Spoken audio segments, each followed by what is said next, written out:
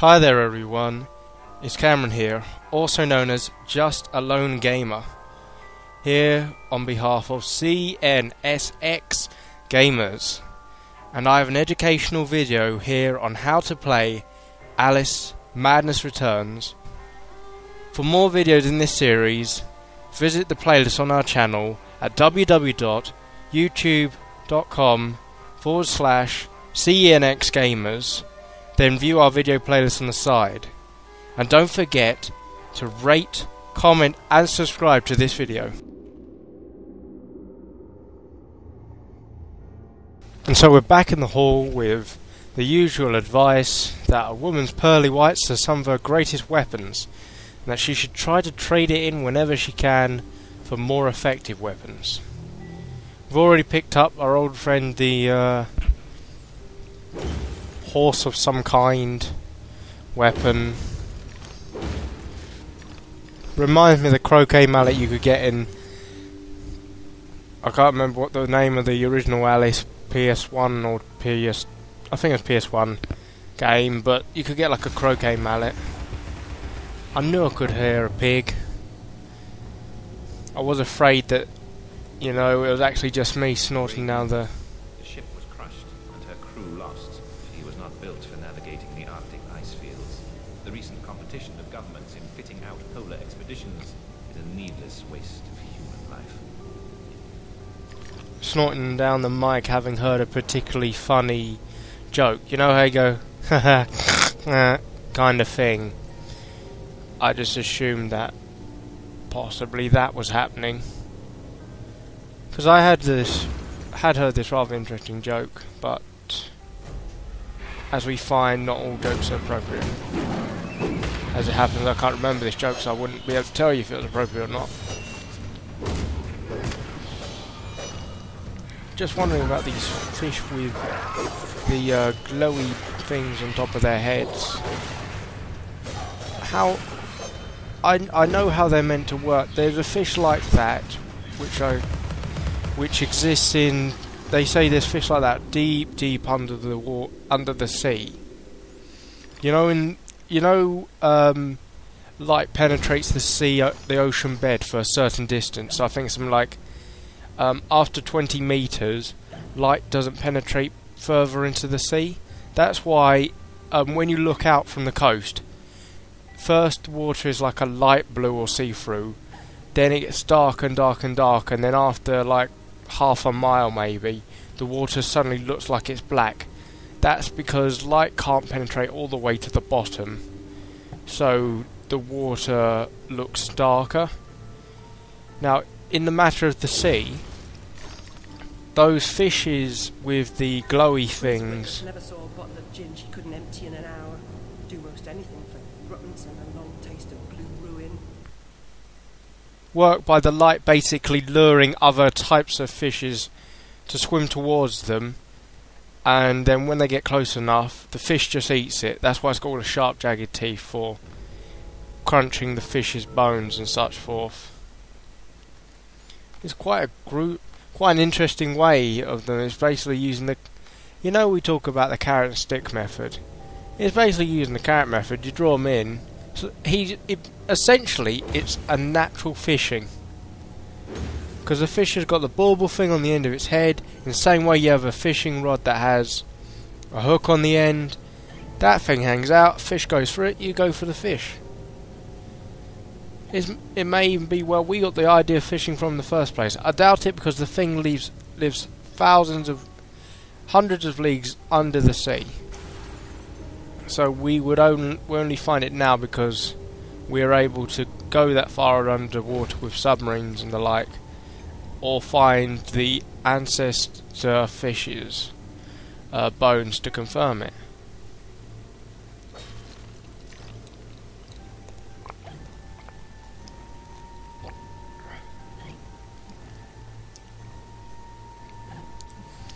I'm wondering for a second if, because that thing counts 1, 2, that there may be more platforms leading to 5, but I guess that snouts it.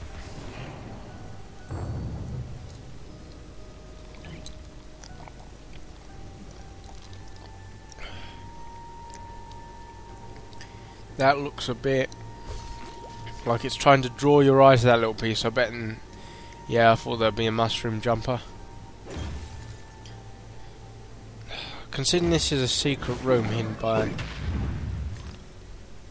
the pig snout, I would have thought there'd be better treasure down here.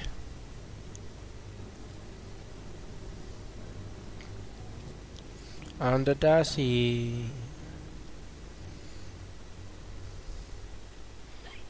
Da -da. Da -da -da -da -da. Okay, that was a bit late on my Jaws song there, but you see where I was going.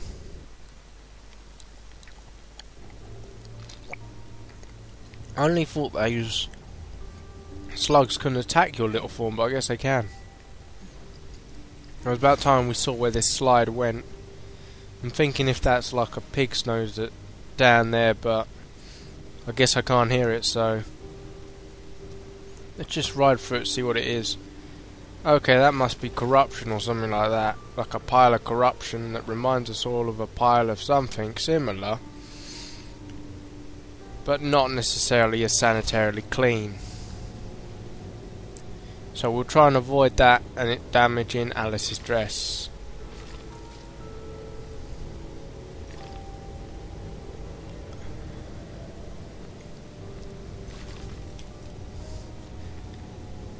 This slide, I don't know how it could have formed, even with like the ramp sides as well. I mean, this is formed supposedly out of pure ice, but I thought ice went down like a gravity thing, not a twisting river that has nothing underneath it. It's like, rather than the river drying up to leave behind the riverbed, the land has dried up or eroded away, leaving behind the frozen ice bed. Very strange system going.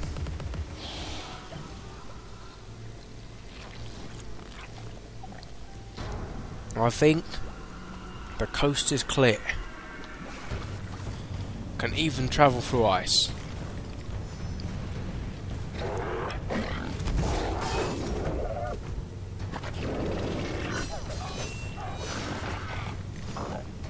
I keep forgetting it's a level 4 knife, ain't it?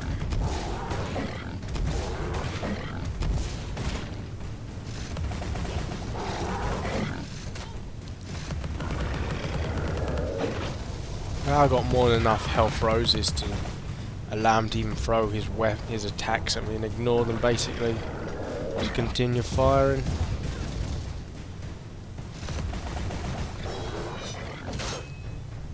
I know it said the horsey thing is for breaking through defensive blocks, but you don't need to block when you got this much health. Look at that, just got it all back pretty much.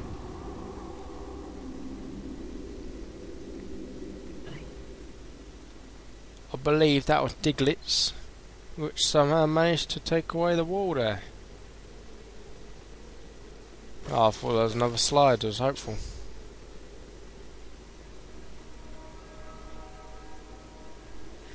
That kind of reminds me of so many fantasy plot Twisted Tales where, you know, it's like, well, let's look at it Doctor Who wise. It looks smaller on the outside but bigger on the inside. I don't know if that was originally made as an innuendo.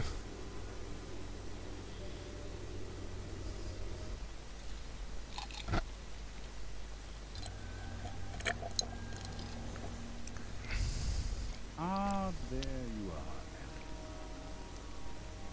How is the Queen of Hearts? What does a typhoon have in common?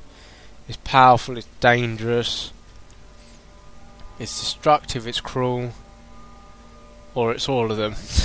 I knew first time I looked at this, it's got to be all of them, but typhoon doesn't mean to be, because typhoon's a natural occurrence. The Queen is not.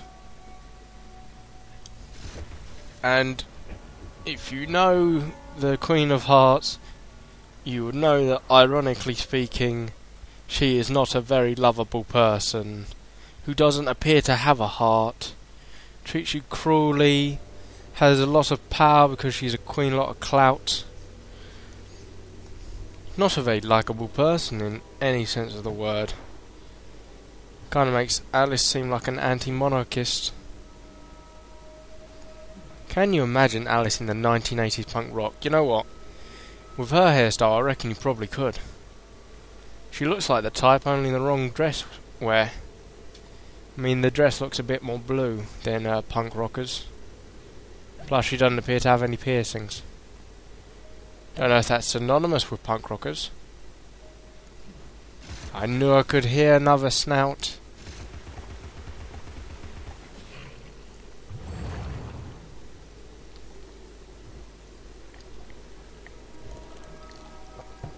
I hope we don't have to get more teeth. I've been waiting for a memory. The memories on these things are so interesting. Not like the ordinary run-of-the-mill ones. Properly interesting memories these are. Although I imagine the main storyline one's more interesting. I says to Dr. Bumby, I says, model making's all fine and good, but a waste of a perfectly good bottle. I could fill it with gin for threepence. Oh, we knew the crazy old lady had a drinking problem. I don't see how using a different method of recycling. I mean, she's basically just transferring gin from another device to a different bottle, and somehow that is cheaper. Just sell the bottle and you'd have enough for the gin. It only costs like half a pence to fill up a bottle, then buy the crate and sell the bottle for 3 pennies.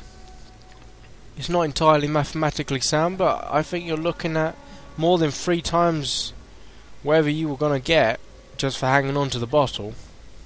And that prim or crazy alcoholic old lady, if she had her mind in the game, she'd know that.